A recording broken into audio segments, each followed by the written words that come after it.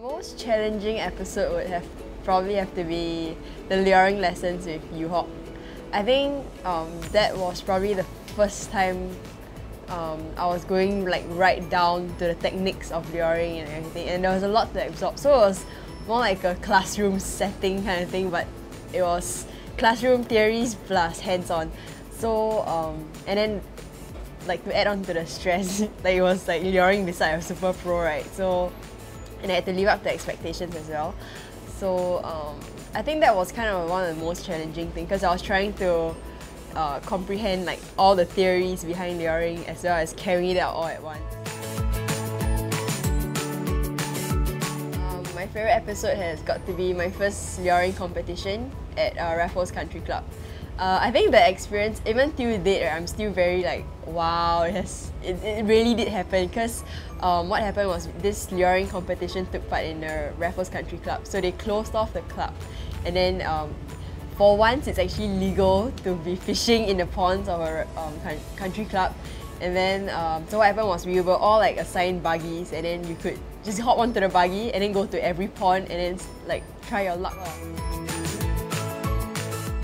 Like when I first started out fishing marathon, it was more like me being very hungry to learn as much as I could, and I'm very thankful that throughout the whole series, through like every episode, I get to meet experienced anglers, and every experienced angler managed to teach me something.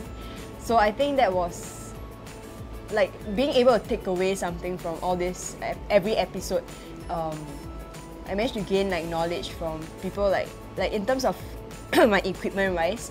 I gained knowledge from people like Aaron, Uncle Lim, when it comes to like pond fishing, and then when it comes to luring, people like Yu-Hawk have taught me very well, as well as viewers online. So I do get people like dropping me message on Facebook saying like, oh, after watching this series, I think you should do this, I think you should do that, do less of this and all. So it's very nice to know that there are nice and friendly anglers out there who are willing to share their knowledge with amateurs like me.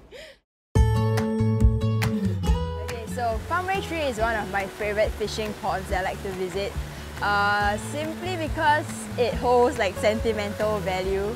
I mean, Farmway 3 was like the first fishing experience I ever had.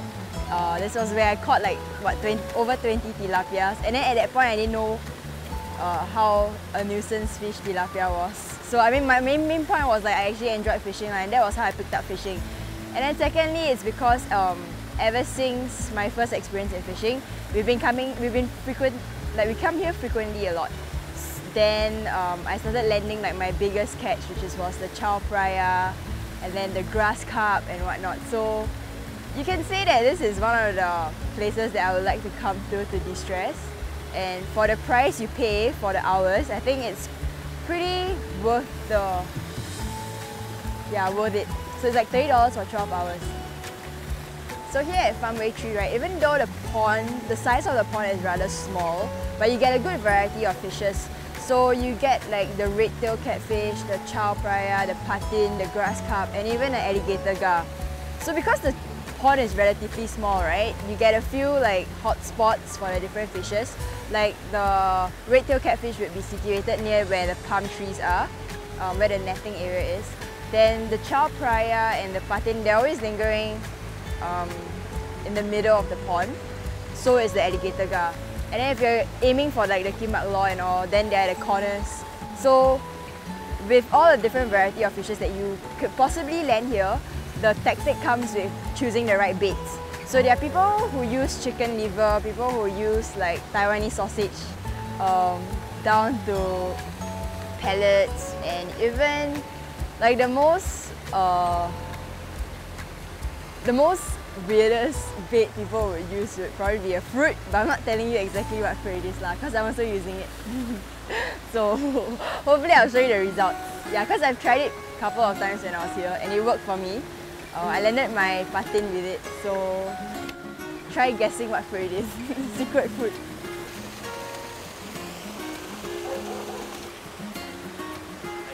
Hello, nice to meet you. Here. Nice to meet you. This is what we normally use as bait because this is what we feed our fishes. Okay, so in the mornings it's actually quite effective. You want to try some? Okay, so what we're using for the bait now is chicken liver because chicken liver is like their staple food. So there it is. Tasty, yeah. So get it hooked.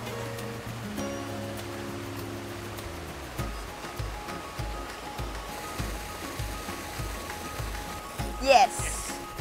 And we've got fish on!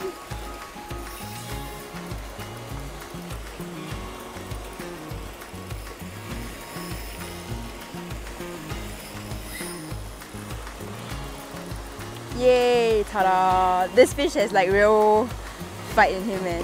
So this what I got is a patin, right? Yeah. So roughly you think how heavy? I think this one 8 kilo. 8 kilo? 8 kilo. About 7 to 8 kilo. So it's a patin, 7 to 8 kg, caught on a chicken liver. So for the size of the pond, right? Like don't ever underestimate the size of the fishes in here. Because the patin that we just landed, it's about 7 to 8 kg and it's already quite a fight. And then since we were here in the morning, we've been like watching the people around land their fishes, and the fishes are pretty huge in size. So if you're down for the adrenaline and you're just here to fight the fishes, then I think this is quite a good place to get an adrenaline rush, like pumped up and all. Yeah, man.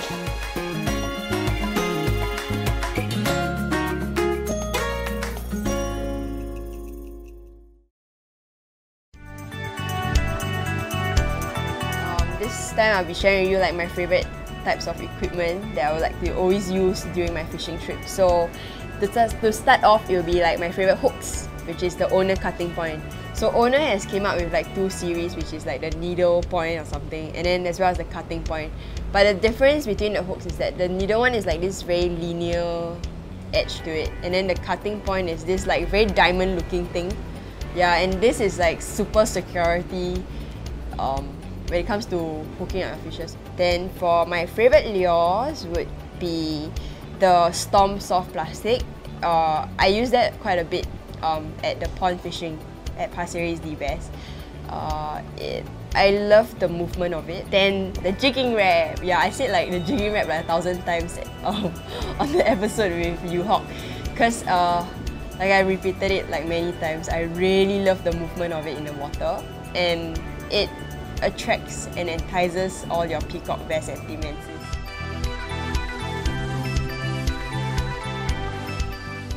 My favorite rod through the whole episode would definitely be the Trickster.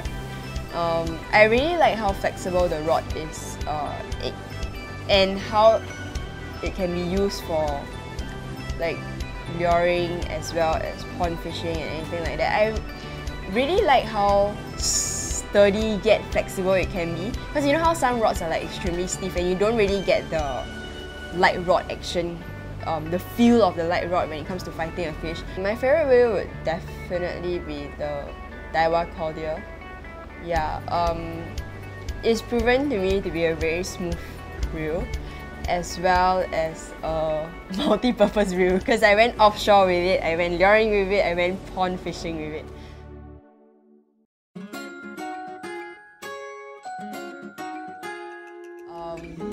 I think throughout the whole series, the experience was great. I mean, for me as an angler, for me as a budding host, I guess, it was more like a learning experience and a learning journey for everything.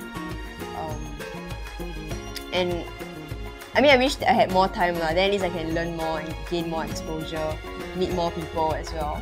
But I think overall, in terms of like support, I had good support, and I have met people who are more than willing to share whatever they have to me.